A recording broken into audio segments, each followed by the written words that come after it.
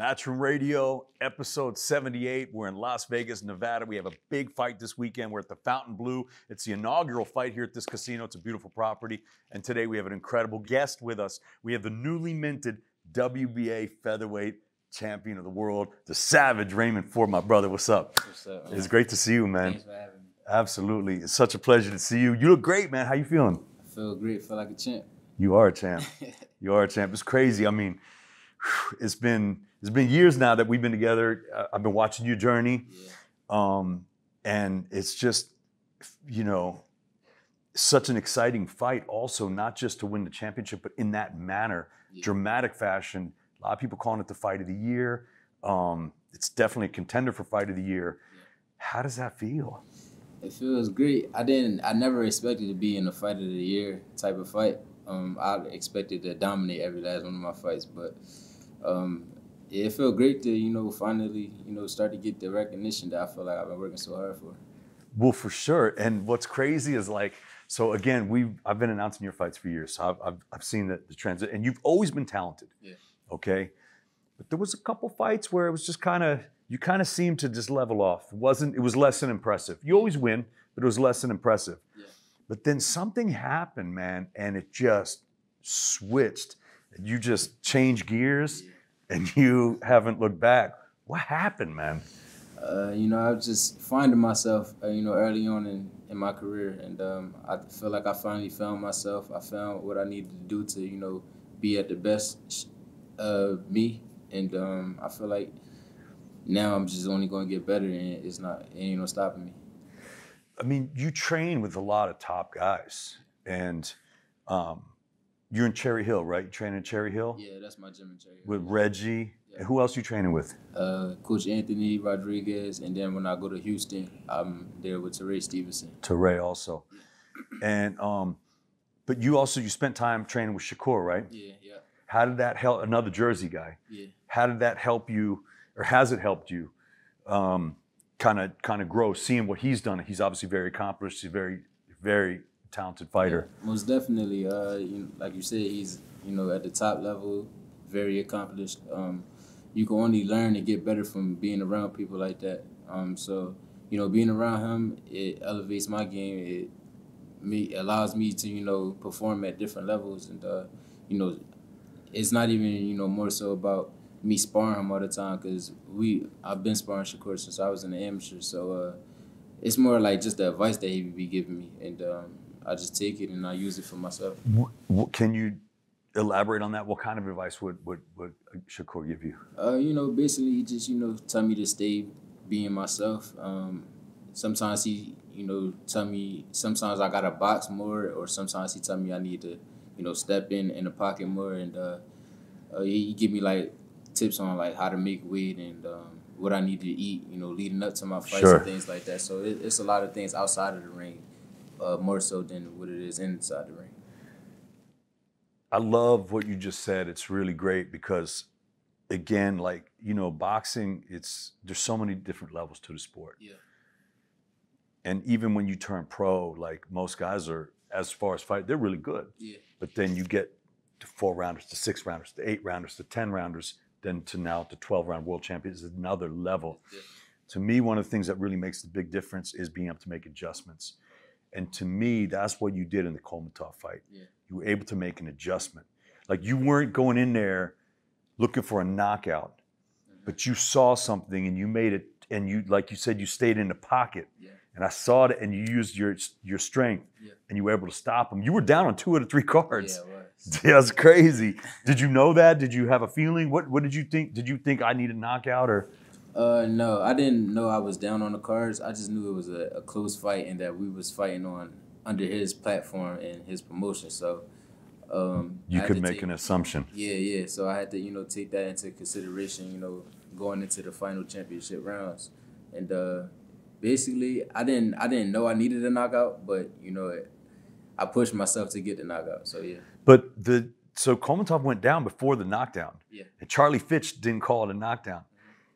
Do you think that helped you in a way? It did. I think it did. It gave me extra time to, do what I had to do. Well, it gave him less time. He didn't have the time to recover. Exactly. So I think they was kind of like trying to, help him out in a way, but it backfired on him. It backfired. Yeah. And now you hold the title. Definitely. 8 knockouts, and that last one was spectacular, brother. That's spectacular, man.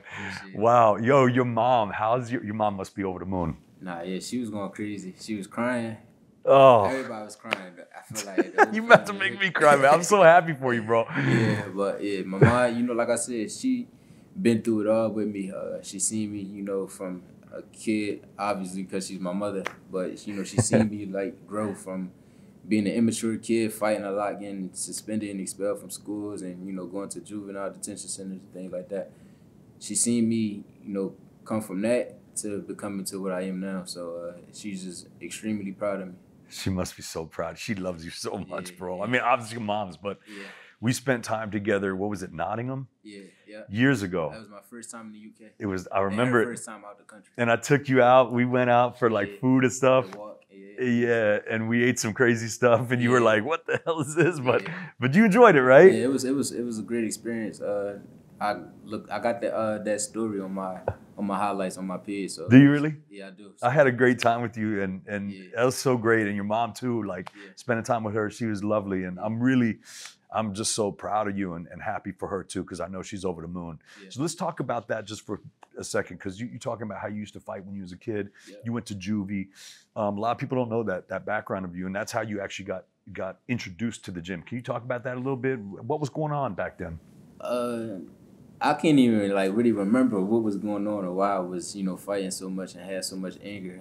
It was just something that it was like an everyday thing for me. Get suspended from school, I'd do like a 10-day suspension, because at a certain amount of time, you probably get like a 3-day suspension, and then when you keep getting suspended, they'll start upping it. So it was to the point where it was 10-day suspensions, and I'll come back to school, fight the same day that I got back, and get suspended again. So then it was we got to start expelling this kid. So they expelled me, and then I went to alternative schools and things like that. And that was going on from a very young kid. I want to say probably the first grade on up. And then I got a little better once I got into boxing. And then once I got my first year in high school, that's when I started to get into serious trouble. Because now you're at a different age, you can get in trouble, and it's going to be worse results and things like that. So, but once I went through that whole little stage of me going to juvie, I came home, I got back into boxing, started locking in, and basically just changed everything how I did things. So you were getting into fights in the street, you're getting in trouble in school, so your mom takes you to the gym. Yeah. What was it like when you first went in there? Was it like a fish to water? Did you like it at first? Did you not like it? Because boxing, is a lot of it's a very misunderstood sport in a lot of ways, especially to people on the outside. They think it's just renegade and people in there fighting, but it's really about respect and discipline, and there's a lot of that. So was that hard? Tell me about it. So the way I got introduced into boxing, it actually wasn't from my mother. It was from a kid on my block who used to live on my block. His name was Adrian. He was a little older than me. I want to say he was about 14, 15 when I was 9. And he was a boxer. So one day he seen me fighting on the street, and basically he just took me under his wing. He had a punching bag in his basement. And He used to bring me to his house. I would hit his punching bag.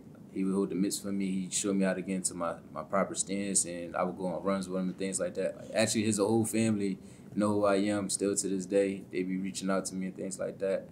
So that's how I got started into boxing. And then I was asking my mom to actually take me to a gym so I could, start competing and things like that. So you wanted it? Yeah. So. Oh, cool.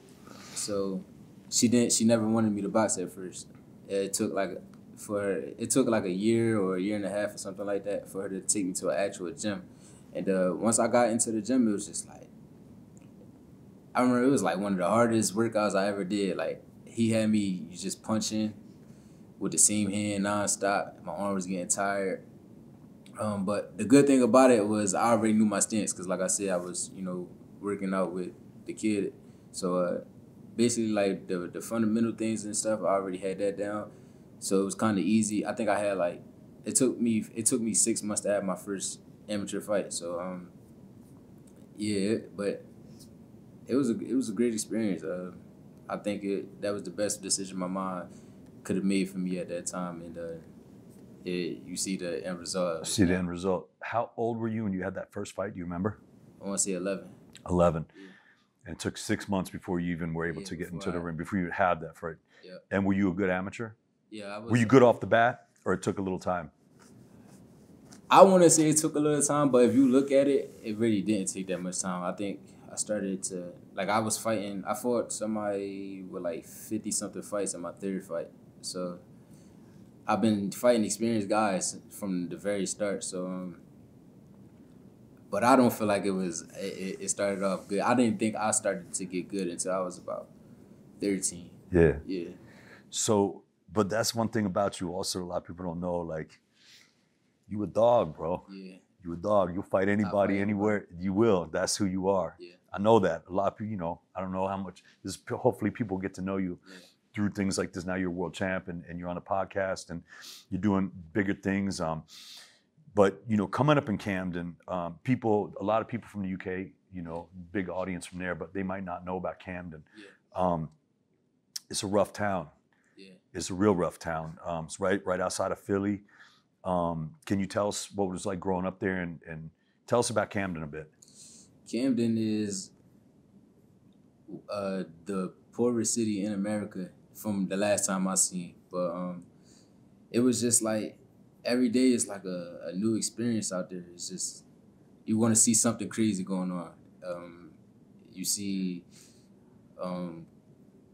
crackheads and stuff like that on a regular everyday basis. You see fights, you hear shootings, like you sleeping at night, you hear gunshots, like things like that. It seemed regular growing up in Camden, but once I started to like travel the world and things like that for boxing, and I'm like, nah, that wasn't regular. Like that's not the norm. You feel me? So it's Camden, it's a city that made me, so I'm proud to be from there, because I probably wouldn't be who I am today if I never was raised there. So yeah, that's all I can really say about it, for real. Yeah, it's a tough place, man. Yeah. It's a great place. It is. There's some good food there too. Yeah, some good food to care. You're a foodie. I am. You're a foodie. I post a lot of my food from there too. Yeah. What do you like to eat? Right now, my favorite spot in Camden is Nori's Lunchbox. Yeah. That's my favorite spot to go. She got like this seafood type of thing over rice, and it's like this sauce on it that's like so good. I think it's called like sweet chili sauce, and then it's like a garlicky. Like I get like 2 sauces on it, so that's like one of my favorite places to go. And like every time I post it, everybody always asks me where I get it from. That's the spot. Shout out to Nori's. But so speaking of food and speaking of 126, you want to stay at 126? You want to move to 130? What? Because there's been talk. Yeah. Do you find it? Are you still able to make the 126? If I get a nutritionist, I could possibly, make 126 again. Okay. But I don't know. We just gotta wait and see. I mean, there's so many good fights out there for you, bro. It is. 126 is a stacked division, and so many fighters. Yeah, it is, and it's a division that I looked at and want to stay at because there's so many names there, and it's not that many big. It's not big names there. So I feel like if we all stayed and fought each other, it could be like that division, like how the 135 was. So, Cordina. Yeah. Warrington. No. They at 130 now. No, I know, but around that. Oh yeah. But like in that vicinity. I mean, just UK fighters: Leigh Wood, Warrington, and Cordina. Just there. That's just UK. Yeah. But Ray Vargas, obviously Nick Ball. But did you watch that fight? I did. What did you think of that fight? Who you thought won that fight? I was kind of like in and out of the fight, because I think I was probably doing something on my phone and things like that. But I didn't really watch it to judge it. But from what I seen, it was a good fight. I think Vargas controlled the first half of the fight, and then Nick Ball started to pick up later on in the fight, and he had bigger rounds and bigger moments. So it was a great fight. It was a great fight. What do you think? I mean, Ball is just, man, he comes, right? He like a featherweight Mike Tyson. Yo, he don't stop. Yeah. He don't stop, man. It was an exciting fight. Yeah, I like his attitude. I like his mentality. Yeah. So also Luis Alberto Lopez. Yeah. He's another potential opponent. Yeah, I actually, me and him sat down in the sauna together for my last fight when we was making weight together, and I had a translator. He was asking me questions. We was, going back and forth with the translator and things like that. He cool dude, but I'll let him make that fight happen too. That's another big He's fight. a slick fighter. He is in his own way. But you think you can... Yeah, of course. See, this is what I love. Raised I think I can. You want all the smoke? Yeah, for sure. I don't mind fighting. That's what I've been growing up doing. So yeah. And in the streets, I've been fighting guys bigger. So like me fighting people my size is not really a problem for me. So like another thing I think a lot of people don't know about you is that you are a student of the game. Yeah. You like to watch a lot of old fights. I do. Who are some of the fighters that you love to watch and that you might want to emulate or? I like Mark Too Sharp Johnson. DC. Yeah, he's one of my favorites. I love Mark Too Sharp Johnson. He's very, very, very sharp. Oh, yeah. He just don't get that credit because, he was in a smaller weight class. He was in a lighter weight class, and it was a while ago. It didn't, those lighter weights weren't as popular back then. Yeah. But Mark Too Sharp Johnson was great. Yeah, he was. Washington, D.C., man. I feel like he slept on. That's my guy. Great fighter. He's probably like one of my favorite southpaws. I like him over Pernell Whitaker. I like Pernell Whitaker too, though. Okay, that's saying a lot. Yeah. Sweet Pea is... Yeah, he's the guy for the southpaws. Legend. Yeah, so I like Pernell, though. I like Roy Jones, Sugar Ray Leonard. I like to watch Ali. It's a few other guys that I like to watch. You also love Floyd Mayweather. Yeah, he's my favorite. I mean, but you said a little older. I feel like Floyd is kind of he's more era. Current era. Yeah, of course. What are some of your favorite Floyd fights? Vittorio Gotti, Diego Corrales. Right now I'm watching him versus Jesus Chavez, I think his name is. The Gotti fight, man, that was a tough one to watch. Yeah. That was a tough one to watch. Yeah. I love both guys. Yeah. I was friends with Arturo. Yeah.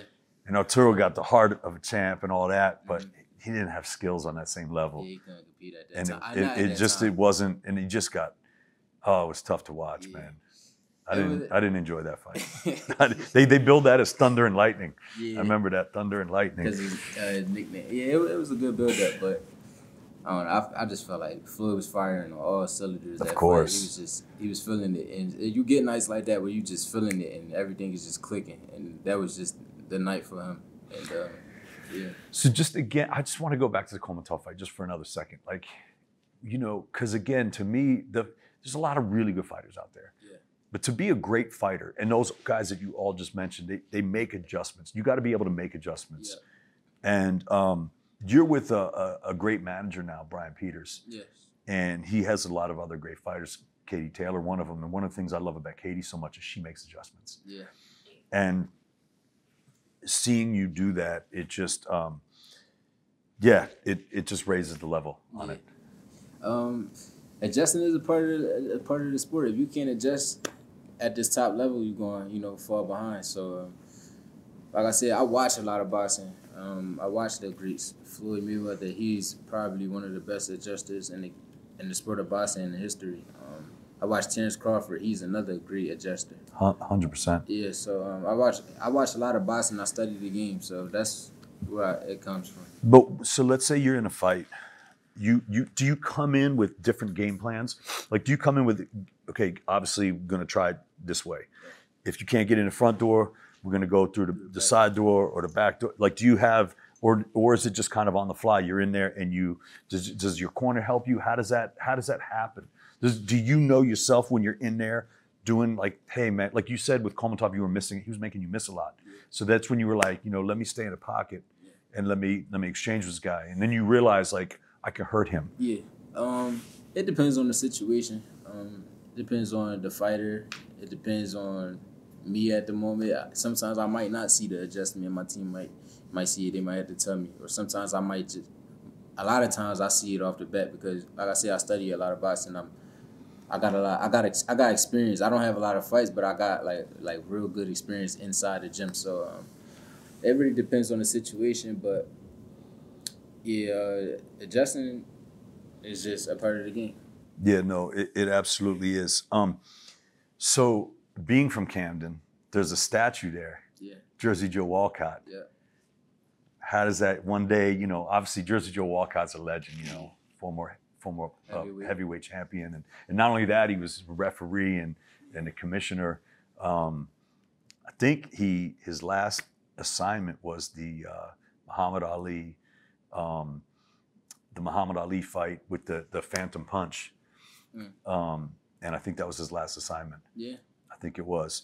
But one day, maybe what do you think? Yeah, Raymond Ford statue up there, what do you think? Yeah, for sure, most definitely. But I want a statue there, like while I'm still here, so I can see it and, you know, take a picture next to it, and take my kids there to, you know, experience the moment with me. I don't want to, you know, be gone and they got to put it up and I'm not here to enjoy it. To enjoy it. Yeah, exactly. So absolutely. Yeah, I for sure want a statue up in my city. So we talked about your mom, how proud, but now you are a father. So what's that like?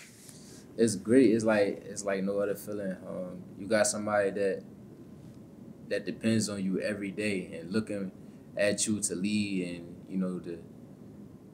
when I'm gonna eat and things like that. It's a great feeling. I feel like somebody depending on me and relying on me is like a great feeling for me. I don't know why, it just is, but you love it. I love it. Yeah, you brought her to the fight. Yeah, I bring it to all my fights. A lot of people won't bring the kids to the fight. You bring your daughter to the fight. I mean, they probably don't bring their kids because they scared they might lose and things like that. But I don't think of losing when I'm getting ready for a fight. I bring my daughter, so she can experience every moment. So when she get older, she have her kids, she can tell her children how her father was a fighter, and tell her side of the story of the experience of being a professional world champion daughter. Right. So, yeah. How would you feel if she wanted to box? I wouldn't want her to box at all. I wouldn't want her to box, but I would teach her, to defend herself. Of course, and things like that. I always bring her to the gym, so it's nothing. Even at the house, she always picking up my gloves and swinging on me and stuff like that. So she be making a little noise like ish, and things like that. So it's fun. Like having kids, it's fun. It's a fun experience. Every day you experiencing something new with them. That's great. And your mom must love spending time with her also. She's actually with my mom right now. That's great. My mom took her skating for the first time. Love it. Yeah. Well, man, that's great. We do something we call fan questions. Are you okay to answer some fan questions? Yeah, definitely. Okay, let me see what we got here. Okay, here we go. Josh Baines asks, I know you boxed him in the amateurs. How good is Mark Castro? Who fights for his first title this Saturday? Yeah. Mark Castro is a great pressure fighter. A lot of will, a lot of energy. He comes in shape. He's a great fighter. He beat me, like you said, he beat me in the amateurs. Even though it's a different system and things like that, he still beat me. He's beat a lot of great professional fighters that's boxing now, and I think he got a high ceiling. It's great. He's got a title fight tomorrow night, so excited to see. Yeah. From Fresno. Yeah. Yeah, he headlined the show out there. That was cool. So. Yeah, he did. Yeah. I remember that. Well, actually, I don't know. He didn't headline because you know who was on that card? He didn't headline it. That was Mikey Garcia. That was the night Mikey Garcia lost to. Well, he was co-main. Yeah, he was co-main. Yeah. Okay. Second question. Deshaun Tua asks, you mentioned shortly after the last fight about moving up. We all know what's in the pipeline. Does the quick turnaround help? I guess you were pretty much back to the gym straight away. What's the question? I don't really know. I'm saying what he's saying. We all know what's the pipeline. Like, what is he? I don't know. I don't know. Maybe. I mean, there could be a lot. I mean, they were talking about you fighting on the 5v5 card, but maybe I don't know if it's not.